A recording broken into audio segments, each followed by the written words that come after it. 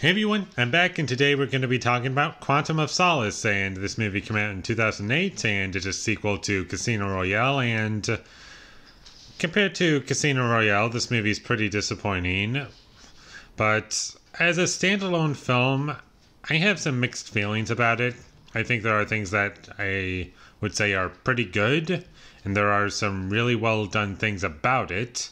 It's just that I have a hard time recommending this movie because when you want to see a James Bond movie, one of the highlights is the action, and the action in this movie sucks. It's really bad because there's so many cuts and you can barely tell what is happening, and it just ruins all of these action scenes that could be really cool if it were edited together properly and it didn't have so many cuts like it was a trailer. And it's just a major thing that whenever anyone talks about this movie, it's like the biggest problem with this movie is that the action sucks. I kind of want to bring this up though. I have seen this movie a couple times now, and each time I revisited this movie, it got a little bit better every time I rewatched it, but I still don't think it's great.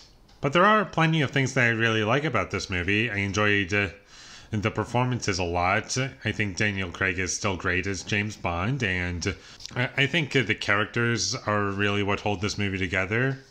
And the dialogue for the film is also well written, and it fits what the characters would say. And I felt as though the writing is really what holds this movie up for me.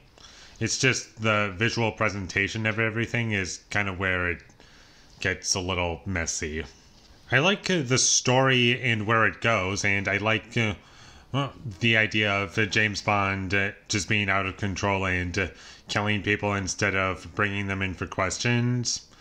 And that was interesting. And they didn't do a whole lot of interesting things with it. I just found it to be something new to this series that I enjoyed. And I can't really get into why he's doing these things because I don't want to spoil Casino Royale. Visually speaking, there are no shots in this movie that stand out to me as impressive or memorable.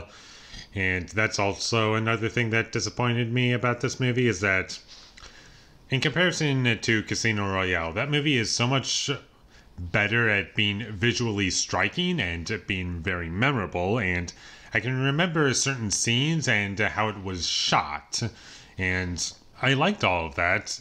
But once you get to Quantum of Solace, there's really nothing to it, and there's some effects that don't look great, and the villain of the film, I thought he was the weakest part of the movie.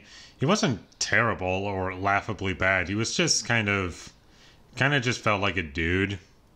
Just like a random dude. And the first time I watched it, I didn't even realize that he was the villain of the movie. Once we got to the end, I thought, oh, he's just a random thug, because that's how the movie was kind of treating him. I was like, oh, that's the main villain. I didn't even realize that was him. It's like, he doesn't separate himself from any other villainous character in this movie. In the end, Quantum of Solace, there's elements to appreciate within it. I liked the story, and there's a lot of good ideas in this movie, and it's a watchable movie. It's not one of the worst action movies I've ever seen. It's just a letdown, and I wasn't really all that bored.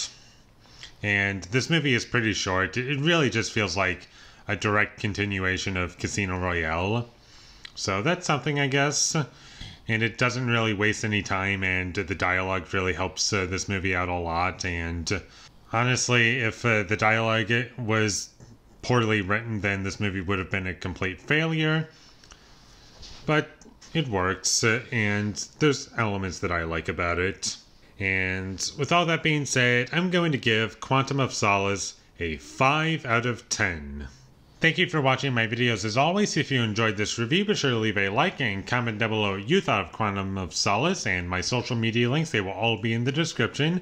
And last but not least, subscribe to be a part of Foley Nation, and I'll see you when I get my next review up, and that is going to be for The Dark Knight Rises. So look forward to that, but until I get that up, thank you for watching and have a great day.